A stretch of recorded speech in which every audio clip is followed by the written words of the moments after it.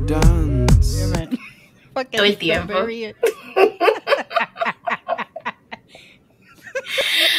All right. Hola, comadres. Welcome to another episode of Comadreando podcast. I'm your host, Marcy, and today we have an amazing guest, Alexandra Cloud. I will let her introduce herself. Who are you? Hi, Marcy. Hi, everyone. Hi, comadres. Hi, compadres. Hi, everybody. I'm Alexandra. I'm also known as Spiritual Cloud. And what else you want to want to know a little bit about me? What are all the hats you wear? What? What are all the hats you wear? What are all the hats? All the hats my husband bought me and created for me. I'm kidding. I wear many hats. I consider myself at this point in my life a spiritual being who's just learning and growing, discovering more things about myself. My background and passion comes from acting, dancing, and singing. That's like my love and passion. And then I branched off into acting and working behind the scenes, producing, directing, writing. And from there on, I got married. I became a mom. Wanting to become a mother came before getting married. And when I got pregnant, I chose to put my acting on the side, although I was still being creative, but focusing on that first year with my daughter. Mm-hmm. And being a mother and everything that comes along with it. And it was one of the, like I tell people, it was like one of the goals I had that came to me at 40 because I didn't have that goal. And it's the most challenging and beautiful gift that I've received to be a mom. Oh, you're such a good mom. So it has enhanced my creativity and my life. Yeah. It always happens. So, thank you for being on the show. I've been trying to get her on, Comadres, for a while. So we connected via her husband, Rick, who was a guest on the show before. And basically, looking into her and then like all the things that she does, like, I feel like we're birds of a feather because we're both todólogas. Like you have your hand in everything. You do a little bit of everything. You're creative. And on top of that, you're like, producing your own show and everything. And also she didn't say, but she's half of the Wind and Cloud podcast. Right. So that's why it's so many things. Yeah. Yes, so the other half of the Wind and Cloud podcast. That's right. Yeah. So that's how we connected. Yeah.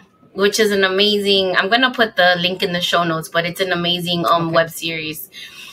So today's topic, comadre, is imposed social behaviors in communities of color. Yes, it does sound like an essay topic for a master's thesis or something. But the reason why the topic came up is because a little while back, I had posted an outing that I had gone with my mom, with Aiden, to it was like it was a restaurant and I'm recording and I'm like baila right, and I'm encouraging him to dance, right? So my friend hit me up and she was like, oh my god, you're such a Dominican mom. I was like, what do you mean? She's like, you kept prompting him to dance, obligado coño. And I'm like, no, but I don't know, like what do you want?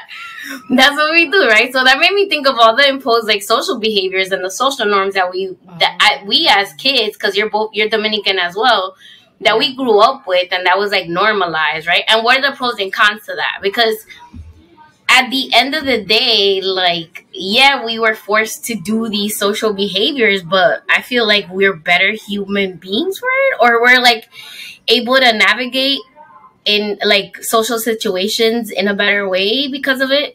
So so we already talked about your ethnicity. You're Dominican, but can you go a little bit more deeply into that? Are you first generation? Were you born you were born here? I was born in New York, and in the apartment actually. And first generation. My mom and dad came from the Dominican Republic, from a small campo called Genimo in San Francisco de Macorís. Okay.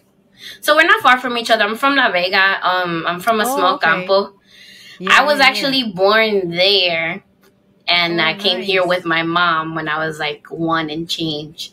But I feel like I grew up. Yeah, I grew up here. And you grew up here the whole time? Did you go back or anything like that? I didn't go back. Well, according to my mom, I went back when I was a baby, when her brother died. Of course, I don't remember that. And then when I graduated high school, I saved up because I come from a family of 5 kids. So it's not like we were on vacation every week, every year. So I saved up and I was like, I want to go to DR. I want to meet my grandparents in person. So that's what I'm going to do for myself, to treat myself for graduating. And I went in 2000. I was older, much older. And that's when I physically met my grandmother and my grandfather, like all my aunts and uncles and cousins that I hadn't met, that hadn't come to the States. And that was a great experience because that year my grandfather passed away like a few months later. And I kind of felt it because we had a moment alone in the Galleria, in the front. And it was like we were bonding in silence, having like small conversations, but it was quiet. But I felt like that was what I needed with him. And then I was like, when I went back, I was like, I have a feeling like this is the last time I'm going to see him. And that's exactly what happened. Wow. Yeah. So how was that experience? Was it culture shock to like be in DR for that amount of time, after growing up here? I wouldn't call it culture shock. And the reason why I say that is because I grew up as if it was DR in a way, because my parents had chickens in the, like my father had gallinas in the freaking bathroom. Girl. I will open the bathroom sometimes and the smell. And I'm like, what the? Oh my God. I just remember as a little girl, like, oh my God, it stinks. And I go and I see freaking gallinas in the fucking bathtub. We had a cloth bathtub. So he was just bathtub. raising his own chicken. Wow. So I was like, this is the campo, but in an apartment. And then eventually, I tell this story to people and they're like, what? I'm like, yeah. So then eventually, one of the roosters became like our pet. Like he was there for a while with us. And I grew, like, I started like loving this rooster as my pet. Of course. And he would follow my brother. My brother would be in the walker. He was very young at that time. And he would run around and like jump on my mom's, fly on my mom's head. Then on one day, all of a sudden, I was like, where's Kiki? And they were like, and they were going on a trip somewhere. I forgot it was Connecticut, New Jersey. And I was like, you ate him. So I do not like gallina because of that. Because they freaking ate my rooster. I like when you see the clawfoot. I'm like, no. I'm no. Oh my God. They were like, no. And I'm like, you guys took him, and that's what you ate for the meal. Oh my God. So bad. Yeah. Why was that a thing? Like my dad got us a chick, a baby, because they didn't want to have a dog. Yeah. So they got us a baby chick, and his name was Puri. So we had Puri, like my mom was pregnant, and we had the baby chick, and he was growing. He was a boy, and he started getting older. And then once my little brother was born, he was okay, but then like he got to like that teenage chicken age, and he was like trying to peck at my brother. So we gave him to the super. The super had him down there because he had una cría de pollo. Like he had a bunch of chicken. It had to be at least a dozen. It had to be like at least a dozen, right? So we used to go visit Puri, and then one day we went to visit, and there was no more chickens on there. Tenía un sancocho de gallina ahí. Oh my God, I couldn't stand that, man. He had a big belly too, and I used to be like, ese perro se comió mi pollo. So yeah, like they had parties in my house. There was constantly people there. Like it was like I was embraced with that culture. Like I grew up with that culture. I grew up speaking Spanish first. I didn't speak English. Yeah. So it was like when I went to DR, maybe the culture shock was like going to the campo and dealing with the bugs, no AC. I would say that. Like, and no electricity también, right? No electricity. Oh, la luz que se te iba. I was like, oh shit, no freaking light. But then I loved, like I went to the resorts and everything, but I will always say that my favorite times were in the campo. Despite the fact that we didn't have AC, se fue la luz. it was just the feeling of like the humility, the love that everybody there has, a community. It was just beautiful. It was so I beautiful agree. to experience that. Yeah. And I want to say something about the humility. Like what you're saying is like, you know, people, it doesn't matter how little they have. They're so like grateful for you visiting them, and you know, they'll go and take you like their last platano or whatever, you know. Yeah. There was one Mira, thing get they were like, goosebumps. That's like, yeah, it's like beautiful. they would warn us though, because they knew we didn't know any better, so we would just go visit people because we were on vacation, and they're like, oh, no salga, don't go out at 12 to visit anybody, right? Because but the thing is, the logic behind that was that, you know, these people are eating, we don't know what they're eating, you know, and if you go as a visitor, they're going to want to give you their food, you know, and that might be the only meal they have for the day. So they would always they had all these little imposed social norms that I didn't know about here, because like we don't really visit people here like that, but over there is very different. But that was that's very interesting. So you said that you guys used to entertain a lot. Was there like a lot of social events, like every weekend or every month you guys had something to do? Oh my God, there were always social, like the Yankees had a game, there was a party. Somebody's birthday, there was a party. Like there was always a party, celebration, or like my dad with my uncle and his friends, they would, I could swear they had a band. Like he had a guitarra, he was like a DJ. He had the whole entertainment system set up with the albums and the vinyls. He had the eight tracks. Remember the eight? Yeah. They would record songs and make up songs. It was like, oh my goodness, a party. Hold on. It's like I'm on bot. That was funny. I'm dead. I'm gonna jump on my mom's bed and I'm out. No, he went to put a shirt in the hamper, so he came and like dropped it off. But when I like, this is the deal, right? I have the naked, and I was like, "Espérate." No, he had no shirt. Like he had no shirt on, but he had shorts. But okay, like the rule is like you have to be quiet like a ghost, and then you get soda when mommy finishes the show. But clearly today, you're not getting soda today, Aiden. I'm done. No, but your family was lit though, so you guys had like la guira, el acordeon, all the stuff. No, it was party time, and then as I grew up, like people who would come over, we would celebrate. We knew them. It's your birthday tomorrow? Okay, vamos a un bizcocho. Oh my God! God! How it was. That's how it was all the time. And I find that it was fun. I was a shy little girl, so like as a kid, I remember being involved, like dancing and stuff.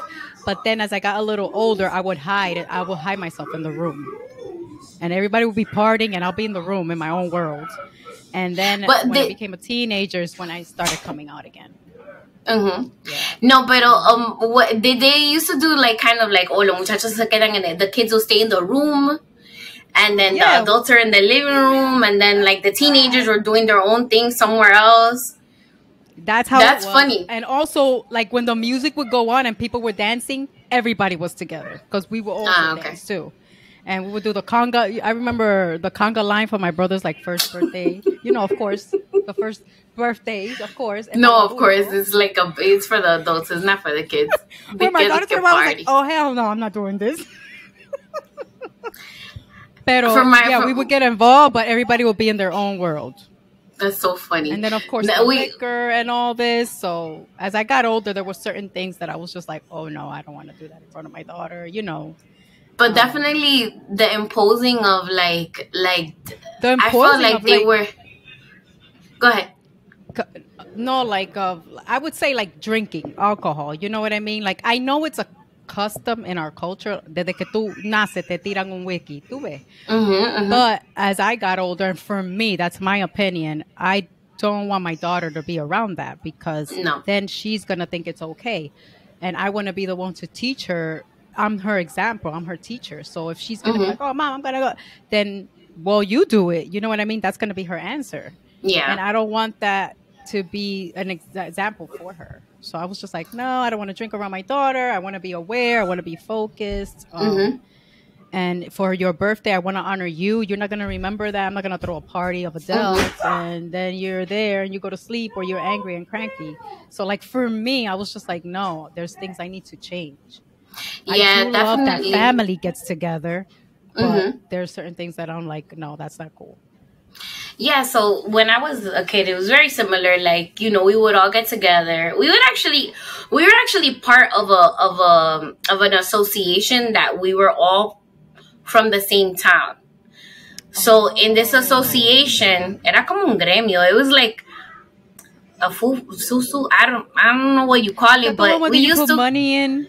And we used to pay membership fees. No, but the thing is, it was membership fees, but it wasn't like for a numero. It was like membership fees. And if somebody passed away from your family, that is part of the association, they would help you with burial expenses. Oh, okay. So we were part of this club. No, it was a long time nobody died, right? So we were part of this association. So we would get together every week, every month. We would get together in somebody's house, right? Yeah. That person would host us. We would have a big party. It would be music. They would have a little reunion and like go over like the charter and like talk about different stuff, and then they would like do prayers and stuff because it was like religious as well. And then like after that, then it would be the party, right? Everybody would be getting together. All the kids were in the rooms, like the little kids in one room like that, they would be playing, and then the teenagers would be talking and socializing in their own way, and then the adults were in the other room.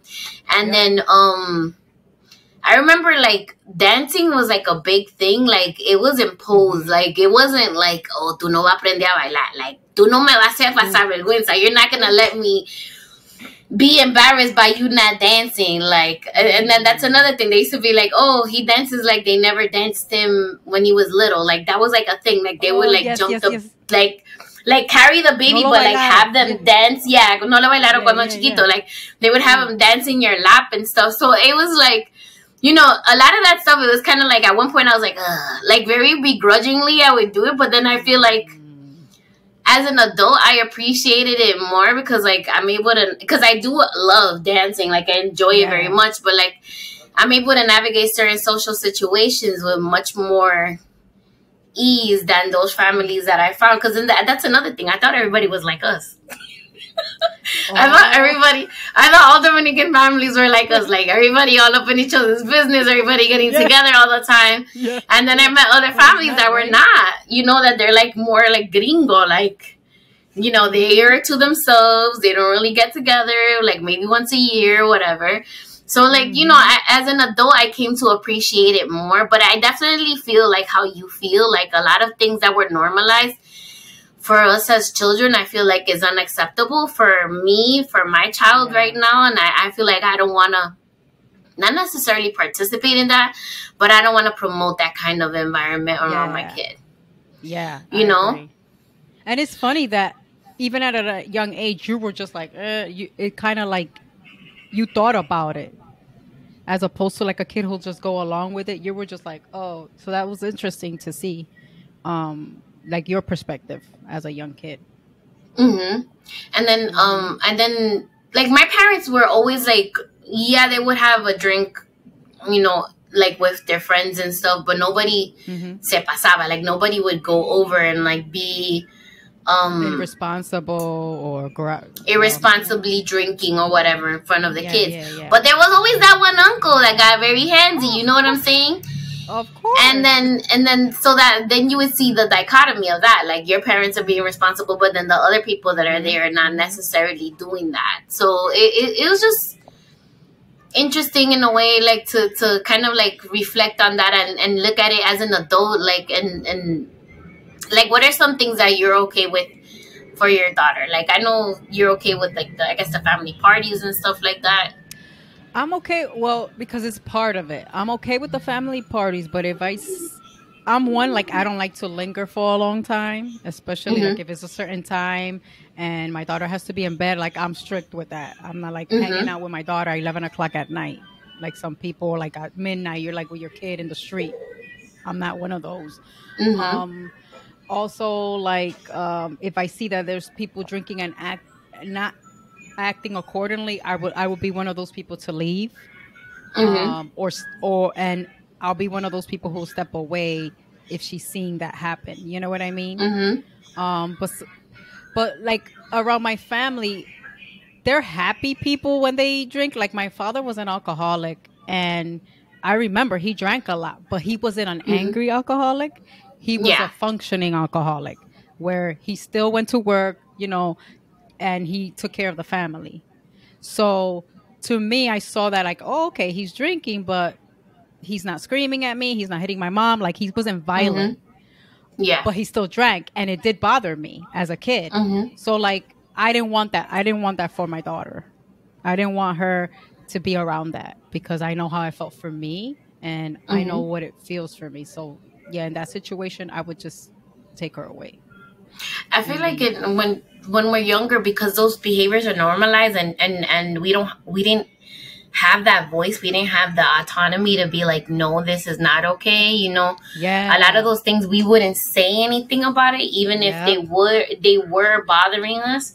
I know I have a family member that at one point he was having issues with drinking, and something happened. Oh, okay, I remember now. So his car burned down. Um, it was a holiday too. It was like right in front. They lived in the suburbs, so the car burned down right in front of the house. And Wow. instead of like dealing with the situation, like the firemen came, everything got put out. Nobody was in danger, thank God. But Mm-hmm. he started drinking, and he got to the point. And then I remember this vividly because I was like 8 or 9. He was Yeah. like drinking heavily and like screaming and crying, and like he had all these vinyls. He like so many vinyls, and he started just Yeah. smashing the vinyls, Oh, wow. breaking them. And it was like so Yeah. shocking for me because I wasn't used to that kind of environment. And my dad and my mom, Yeah. like, I What wasn't did in the they do? best environment. No, but Yeah. my mom and my dad were kind of just like, oh, kids, go to the room. But we could still hear Okay. everything that was happening, Of course. But, it was just kind of like so shocking for me. And like, yeah, my dad and my mom we would go to all these events, but my mom was like very, even to this day, she's a person that is very like recogida, recatada. Like she's very like by the book. And yeah, we can have Okay. fun, but we have to have fun with control. Got it. Got But it. that Yeah. was Yep. like Yep. so Yep. shocking for me. I was just like, what the hell is this? Like when I was a kid, I was like, I never want to get like that when I'm an adult. Look at that. You Because see? it's just so shocking. And for Mm-hmm. me, it's like, yeah, like it like. And another thing, do you remember the little baby sleeping on top of all the coats in the room where all the coats were? There was always a little kid laying down on the coats. I remember for my brother's first birthday, I was scared of like my neighbor's husband. And to this Oh, day, I don't know why I was terrified. Every time I saw that man, I was terrified of him. oh my God. Like terrified. And ¿Pero qué because I remember será? I was in the hallway because we had a long hallway, and the Mhm. door opened. I saw him walk in, and I was just like, "Mami, yo tengo El sueño." I cuco. remember I told my mom, "Yo tengo sueño, me voy a acotar," and I was having fun. I literally went to my mom's room that was full of like the sofas. You know how they put all the things in to Yeah, make it they like a move all the living room furniture. to move all the furniture. I think I slept on coats on top of sofa. I don't know where, but I was one of those kids. Oh my God. No, because then okay, so they Yeah. wouldn't See, party that late. They that's what wouldn't I'm party like. that Oh my late god, all I the didn't time. You know know. what I'm saying? Like they Yeah. wouldn't party that late all the time. But for New Year's Eve, ellos se pasaban. Like Oh, it'd be claro. like 2 o'clock in the morning. You're like Yeah. sleeping or whatever, and then that was the thing. Like for me, like they would wake you up, like you're like taking a nap, and I'd just be so angry. I'd be like, "You guys with your party, so mad." You guys with your party. I'm freaking tired. I want to go to bed. No, but I feel like it influenced, at least for me and you, it influenced us in a positive way, right? Like in our I parenting, feel the way like that we yeah, parent now. yeah. I feel like it did. Like I didn't and I'm not judging whoever. I just feel like for me, yeah, it just taught me like, okay, this is what I want to do and this is what I don't want to do. That's it. And that's what I feel. Yeah. And then I look back and I'm like, damn, I wasn't thinking about. At the same time, like with all the imposed things that happen, when I was young, I realized now that I was older, like I never thought about those things. Like, oh, but wait, what they're doing is, I don't think it's cool. Like, I never questioned it. I went along with it because for me, that was we saw everybody else doing it.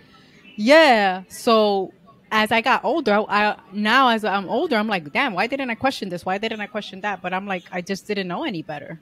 That's it. We didn't know any better, and we weren't giving the leeway, like, oh, hey, you can tell us this is fucked up or whatever. Exactly. Because the first thing they'd be like, ¿Tú te crees que tú eres gente? You think you're a grown woman? Especially me. I always get in trouble because of my mouth. They're like, "Ya salty, comiendo boca con lo adulto." Oh my God, I was just about to say that. No venga aquí a comer boca. No, and then for me, it changed a lot because, like, with Aiden having autism, like, there's a lot of things that he didn't tolerate as a kid, and right. I can't just do what our parents used to do, just be like, "Vete por allá con los muchachos," and like leave him unsupervised the whole time because something's gonna go down. Like, not anymore, right. Thank God.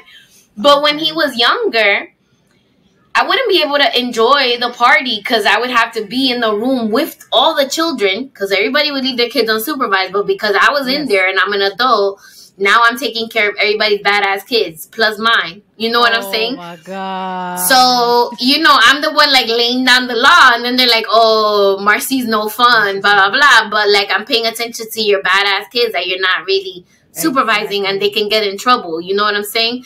So like, at least now, even though he is able to function independently and be with the other kids without me having to worry, like, somebody's going to trigger him and he's going to, like, try to... Because the thing with him is that he's triggered by, like, noises, even though he's, like, a noisy kid. He doesn't stop talking.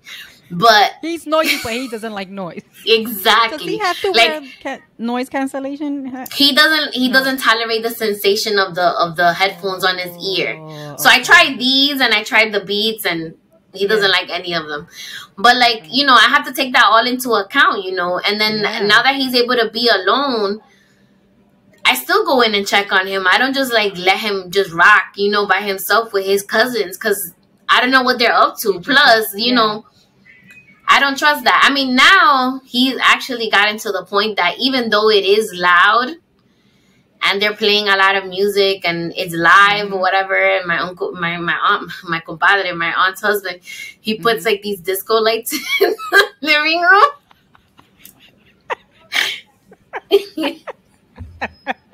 Hey. He puts the disco lights in the living room, and Aiden, you see him there, he'll cover his ear with one hand. He'll do the hand helmet like that, and he'll be there with his phone and the iPad, and he'll just be hanging out with us, even though it's loud. See? He makes it work. But he's used to that kind of environment now. Like, but this is years coming, because back in the day, that was not the case. There was a lot of times I would have to leave the party early. How long because of that? Do that to train him? How long was that process? Because my family has been like this forever. So, of course, girl. So I want to say that he's able to like hang out with us during the party. I want to say he started doing that when he was like 8 or 9 almost. He's what, 15 now? He's 13. Oh, he's 13. Okay, so that's good. Wow. And then sometimes he wants to hang out with the kids, but like they don't like. He's very much like, he'll parallel play, so he'll be next to you if you're playing and you're a kid also, but he won't really interact. And then sometimes the kids are too loud, and then like especially those badass kids that are like just bugging out. I don't blame him. I'll be out too. He's like, no. He's like, I am good, mother. Thanks, though. Good. But I do try to teach him how to dance and stuff, even though he's not like, like fully social yet. But I feel like, like I want to teach him those behaviors, even though it seems forceful. It seems forceful. But I don't want him to be one of those kids that like, oh, no te bailaron cuando chiquito, But that doesn't matter. Does he like it though? When you be like, oh, let's try to dance. Does he like dancing? Yeah, he's okay. Like, I'm like, baby, come, let's dance with mommy. He's like, okay, mom. I want to do it. Oh, okay. No, if he doesn't want to, I don't force him to do anything. Like, that's another thing. Like, if he doesn't want to hug or kiss people, I don't force him to do that. That's one of the ones I want to mention. There was one like, say hi, say like, don't have an attitude, say hi. Oh, dale un beso. Like, that's one thing that I'm like, if my daughter does not want to say hi to somebody, there's a reason. And then spiritually speaking, they see more. Yeah. Because they're so open. You don't know what the hell that person's carrying. She's actually telling me to stay away. So why am I going to force her? He's pretty cool with everybody. And that's Aiden, like, and I've spoken about this before on the show. Like, Aiden's very much like, he'll read energy. Like, if he knows that you're a person that he doesn't want nothing to do with you, he's going to let me know. And he's just going to kind of be whatever. Like, with his dad's family, we go over there. Like, obviously, I'm not going to, like, not visit them because that's messed up, you know, because the majority of his dad's family lives in Dominican Republic. But when we go, he visits my family, no problem. Like, he'll go there, and his thing is he'll take off his shoes. If he takes off his shoes, he's very comfortable with you. So se quita los zapatos, he'll chill in a corner, he'll be with his iPad or his iPhone after he looks around, and then he'll be whatever, doing his thing. When he gets to these people's houses, he does not take off his shoes. He sits in the corner right next to me, and the whole time he's sitting there, he's like, can we go to mommy's house? Can we go to mommy's house? Can we go to Titi's house? Can we go to Titi's house? And when I know that he reacts like that, that's a cue to me, like, okay, I'm not going to overextend the welcome. Like, right now he's good, but I don't want him to go into like full meltdown mode or something to happen that's gonna put him in a bad mood, you know. So like, I really listen to his social cues, especially when he doesn't want to say hi to somebody. I'm not gonna force it. Like, I'll say hi for him. I'll be like, Aiden, say hi, and he'll like repeat what I said. But if he doesn't want to go and like give somebody a hug, I don't want that. That's like, what I appreciate about I feel like I'm sort of like, I always tell when I'm like, I know I'm somewhere in the spectrum or something, but we like I've learned, like, we all have autism in us, whether they say it or not, we all do. But what I love more about, like, when they're labeled, because I don't like to label children like your son, that they're so honest. And I admire that so much, because they just tell you like it is. No, that's it. And I admire that so much. They teach us so much. There was this TikTok of this little boy. There was this TikTok of this boy. He was giving a eulogy. Somebody passed away. And he dead said that the guy was a thief at the eulogy. He's like, you know, he used to like to steal. But the thing is, like, I love that about our kids, because they don't have no pelos de la lengua. They have no filter. They're just like, whatever. I'm gonna tell you what it is. If you don't like it, oh well.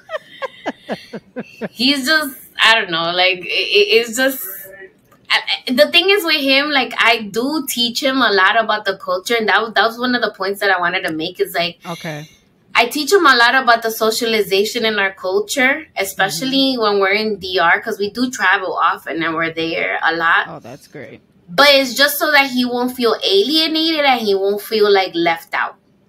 Okay. So I teach him, but then if he decides to participate, that's on him. Exactly. You know, I don't force him to participate, but I do still teach him like all the little things that we learned when we were kids, you know? That's awesome. I love that. I mean, not the bendición thing. That's another thing that I didn't keep. I wasn't going to have him besiéndole la mano a todo el mundo. Remember? I used to do that, but then everybody and their mama. I'm like, I do it to my mom and I've stayed with certain people that I like care about and who mean something to me. I will do it because that's how I grew up, but I haven't taught that to my daughter. Because I'm just like, I don't feel like the need that she has to do. Oh wait, but let me explain to the comadres that aren't part of the Latino culture. So like, we have this tradition when we were kids that we had to like ask for the blessing, ask people for blessings, especially elders.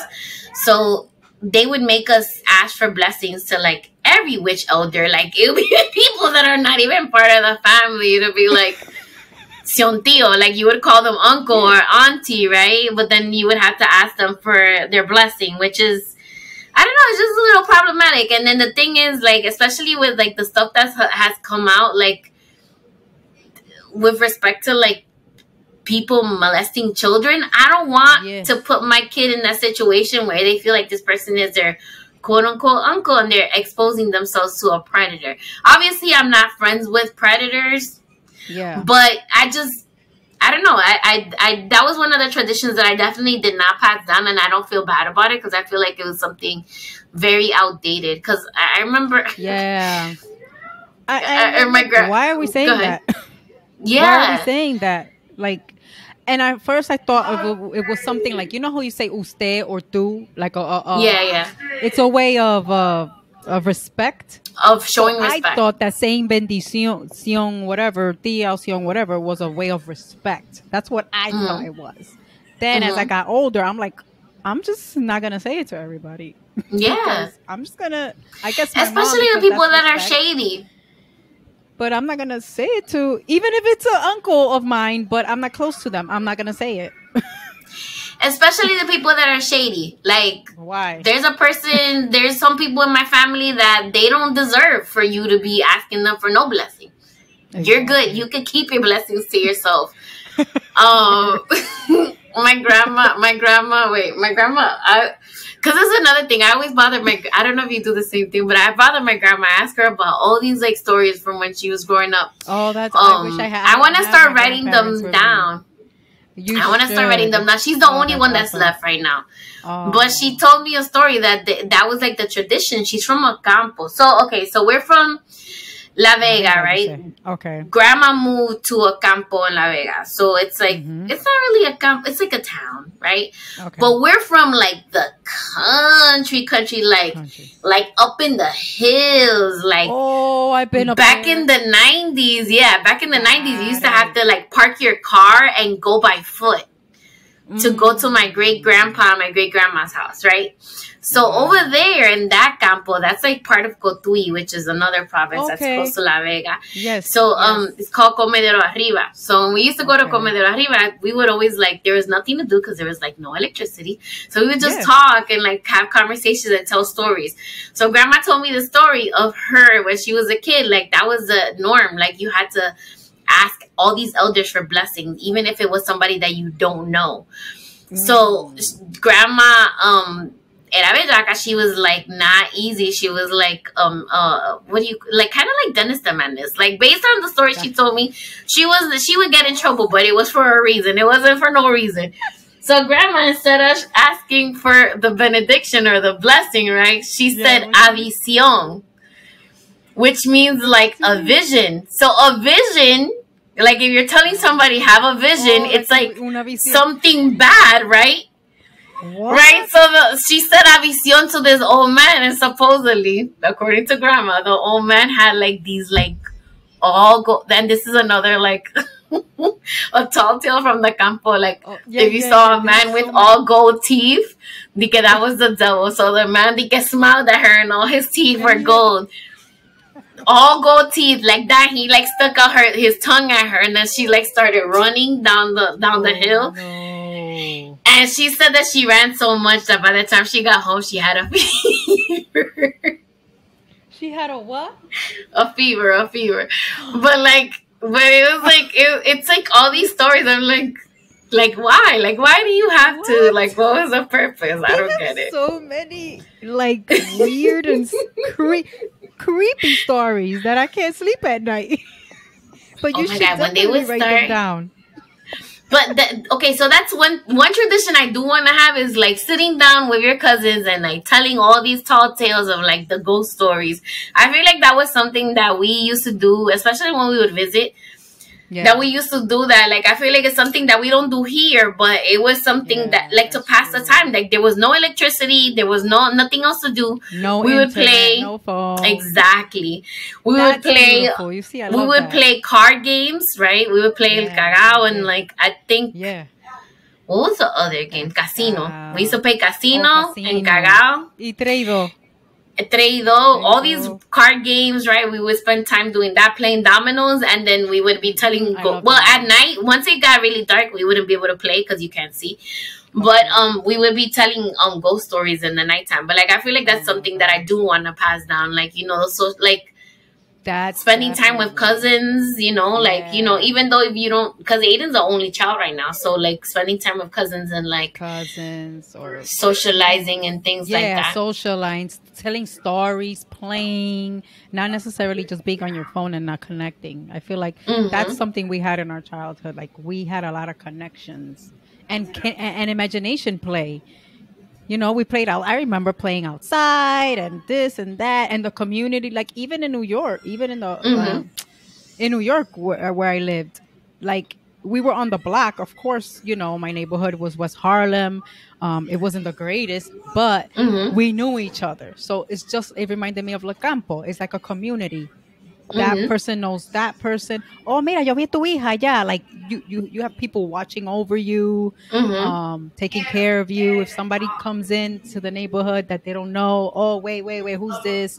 You know, you're being looked out for. And I feel like that we don't have that as much now. And that's something that I feel like if I can, I want my daughter to have, but it's so hard nowadays. You know what I mean?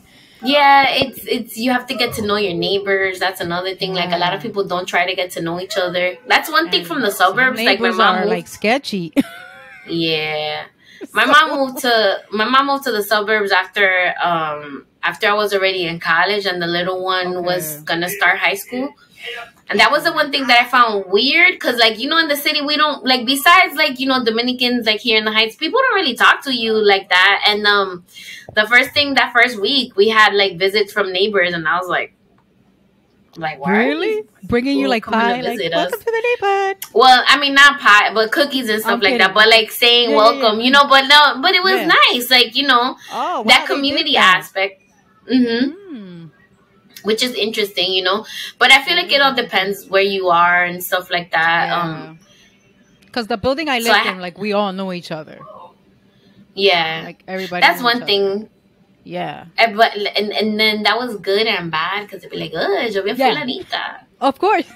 Of course. As a teenager, I hated it. Mira, yo vi tu hija. El bochinche starts. But it taught me how to be very, very sneaky. Yeah. Of course. Of course. I'd be like, so my neighbor's gonna be passing by at this time. Yo, I had everybody clocked. We're going to the library. Our thing, my friend and our thing was we're going to the library. Mom would be like, oh, our excuse. Llévatele mano tuyo. She's like, oh, take your brother with you. That was our sneaky way. It's so funny. Oh my God. So I had another question for you. Okay. So we talked about it influenced you in both a positive way, like being socialized the way that we were. So I had a question, which was, did you feel that it helped you assimilate more to the culture or feel more part of something bigger than you? Like, does it help you, like the way that you were raised, does it help you feel like part of something bigger? Like when you see a Dominican from somewhere else, like you guys have, if they're like similar to your background, but like similar upbringing, it helps you kind of connect more with that person. Do you feel like? I feel like, yeah, in a way it does. I feel like the way I was raised, I feel like also with a Dominican who's with similar interests, but also in general, like being open to other people and other cultures.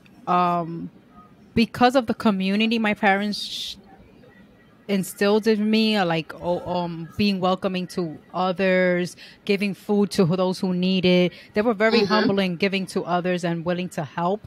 I feel like that upbringing helped to me as a person with anybody else, even if it wasn't from my culture. Like wanting to learn about the other culture, embracing no matter who I met, and being open to that and not judging them. I feel like that did, of course, help me with socializing too, with other people that I didn't know. I feel like, it definitely helped me. And of course, like in DR though, I did find like I have a cousin that he was very like, how some Dominicans are like pro how they feel about your skin color, like the differences in skin color, like if you too dark or you too light. I know people like that, and that's like biases. Bothered me. The bias. That's when it bothered me. That's when I experienced like, wait, hold on, you're not better than me, or the being judgmental towards someone from New York, like, oh, tú vienes de New York, you're rich. They think that you're rich, that you got all this money. That was one thing too, coming from New York. Oh, like, you rich, you got all this money. I'm like, I'm struggling too, boo. I had to say to come here, like letting them know that, you know what you think is happening is not really happening, because they think that you're rich and you're not struggling, you're not working, but you're hustling. And there was those differences as well. I feel like growing up here, and then traveling back. The thing is, I used to go back often. Not so much before my father passed, but after Dad passed, we used to go every summer, because he passed around the summertime, and we would spend 3 to 4 months there. So like, I feel like I used to try harder to be extra Dominican, because it's like con todo y todo, like, yes, I was an extra, like a not a stranger, you're right. A New Yorker, right? Like Dominican York, right? I didn't wanna exactly. York. So I felt like I didn't want to stand out, and not in that way. So I used to try real hard to be extra Dominican and learn like all the socialization, because I didn't want to feel like I didn't belong. Exactly. I didn't want to stick out like a sore thumb. I didn't want to be excluded, because I didn't know how to manage myself or conduct myself in those different types of environments. So I feel like it was positive in a lot of ways, but then it also like negative in a way, because I didn't want to, like, if you don't assimilate to the culture, it's so easy for them to like kind of shun you and like take you out of the you're not being yourself, because then you're trying to be something that you're not. You know what I mean? Like, oh, I want to assimilate to you, but wait, I am both worlds. So what's the problem with that? You know what I mean? So yeah, I hear what you're saying. That's so true. I forgot about that little part. I mean, our kids are so lucky. So, but tell me about your daughter. Tell me about Choo Choo. Who is she? What makes her sparkle? So Choo Choo is she's a cup of little things. She's sneaky. Sneaky, stubborn. Wait, how old is she now? She's 3. I'm gonna give you the real deal. Yes. She's sneaky, stubborn, but definitely a leader. She's a leader. She's very independent. She's very creative. She loves music, dancing. I know she's gonna pick that up from both sides: music, dancing, art. She's funny, like her dad. Me too. I'm funny too, but he has the comedic side more. I'm more quirky. She's a joy. She's a joy, and also a pain in the ass sometimes. And that's real. Like, let me tell you something. One of the guests that I had on, like, she's like, let's normalize not liking our kids sometimes and saying that they're jerks when they're being jerks. Hello. When she wants to talk back or trying to be sneaky, oh hell no. Oh my gosh. I mean, like, bitch, no, you have to control yourself. You're like, first of all, I'm the mom.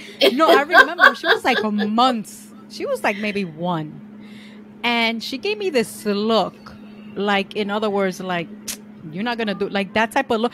Like, wow. I didn't see the 1-year-old. I saw the 13-year-old. Oh my Like God. literally my brain went to, this is you at 13. Bitch, don't even think about it. Like that's what I was saying. It's like, bitch. I didn't call her bitch, but I was very stern with You her. thought it, you're like, But in my head I was like, bitch, who you think you're talking to? But that's what I saw, like the 13-year-old. I didn't see the 1-year-old. No, because they have their little, they come out with these little personalities. Yeah, like you think that there's like, oh, no. You have to see them for, and then that's something sometimes I struggle at times, that I'm like, oh wait, she wasn't doing that, and then when we'll be like, no, she was doing that, because of course I'm her mother. I'm the one who wanted the child, so I'm gonna go more with the emotional aspect. But that's something that I be like, oh wait, then I have to stop myself. Okay, am I being emotional, or am I seeing her for who she is? So I have to stop myself, and I'm learning that, to see her. You have to see your child for who they are. That's what my spiritual teacher taught us. Like, see them for who they are, because otherwise they will get over, and then you're not helping them as a teacher for them. You know what I mean? You don't want them to get over. You want them to learn and grow. Of course. Yeah. But what kind of stuff is she into right now? Right now, she's into like her iPad Limited, of course. She loves Alma's Way, that show. Okay. On PBS. Curious George. She loves shows that like have singing and dancing, but teaching them the numbers and ABCs. And of course, she loves to dance. She loves to sing. She loves to paint and color and do things creative. She loves water. She loves playing with water. Oh, the water play is so fun. Oh my gosh, she loves it. Playing going out. I take her to bike rides. I work from home, so during my lunch break, if it's like 1:15 here, but if it's not too hot, I'll say, oh, come on, let's go. I go for a walk, and she rides her bike, and then I come back, give her something to eat. That's dope. Yeah, that's awesome. It's like, let me do that. But yeah, that's what she likes to do most of the time. Yeah, that's cool. But yeah, no, definitely. So what advice would you have for a parent that comes from such a rich culture like ours, and is like maybe struggling a little bit to figure out what to integrate in the socialization of their children, and like what to kind of leave out? Like, what would you advise? I would advise to a new parent. I would say, first of all, be true to yourself. What is it that can you deal with, and what can you not? And what would fit into something that's going to help your child learn and grow, and not try to be something that they're not or you're not. Be honest with yourself. Ask questions. Don't be afraid to ask those questions, and be honest with yourself. And as far as like our culture, I feel like it's so beautiful and amazing in the sense of bringing people together, the music, the laughter and joy that it brings. To have music, to have people come together and dance and have fun. I think that's beautiful. The camaraderie and being open to giving to others and embracing other people. I think that's beautiful. And as far as like, in my case, like the drinking and stuff like that, I feel like keep it to a minimum and don't have it around your child. And if you don't want your child around that, then don't have it in your house. That's what I would say. And of course, have boundaries, choose what your boundaries are and be consistent with it. Consistency is key, of course, with your children. Yeah. Discipline, I would say, and consistency. Yes. I would say that we have as this generation now, we have the power to pick and choose the things that we decide to integrate and create a new culture from there. So, being very conscientious of what you pick and choose and how you integrate it into your life, and definitely setting boundaries. Cause I feel like we had no boundaries. Like, it was just kind of like, this is what, and communication. This is what it is. This is what it is. And this is what we're going to follow. And you don't have any say. And what are people going to think? What are people going to say? Like, we have the power of setting and enforcing those boundaries, and then picking and choosing those things that we do want to integrate into our lives, and that would enrich our children's culture in that way. Especially, and also with that, like communication, communicate with your children. Have that relationship where you can share, like allow them to have a space to communicate with you too, because that's how I grew up with the lack of communication. It wasn't communicated when there was problems, or even in like guidance and dating, or like, oh, whatever you want to do when you grow up. I think that's very important for your child, letting them know that they're special, that they're important, letting them know that you're there to guide them, but they're also in life. You have to work at where you have to do. Nothing's given to you. That's very important too, you know? And yeah, because they show us love, but also let's communicate and not be afraid, especially with mental health and all that. That's what's going on. Don't be afraid to talk and share. I love that. Thank you. So, comadres, with that, we're going to wrap up the show. So I'm going to end the show how I always end it, which is follow me at Comadreando Pod on IG, Twitter, TikTok, everywhere. And follow Cloud at Alexa13 on Instagram. Yes. And of course, if you have any questions for either one of us at all, please feel free to send me a Comadre-Gram via email at comadreando@escthenetwork.com. Or slide up into my DMs. And I want to thank you all for spending time with your comadres. Alexa, thank you so much for being on the show and bringing your perspective. Man. Oh, thank you so much for inviting me. It was such an honor and pleasure to be here, to meet you, finally to have that chat. And I just want to say I love your podcast. I love the platform that you're sharing, and all the things that you're sharing for everyone, the mothers, the men, the children. I just want to commend you for everything that you're doing. I think you're amazing. Continue to kick ass, and I wish you all the blessings for you and your son. Amen. Thank you so much. Give Chuchu a hug for me. Say hi to Rick. I will. Thank you again. I'm really take care. Okay, bye.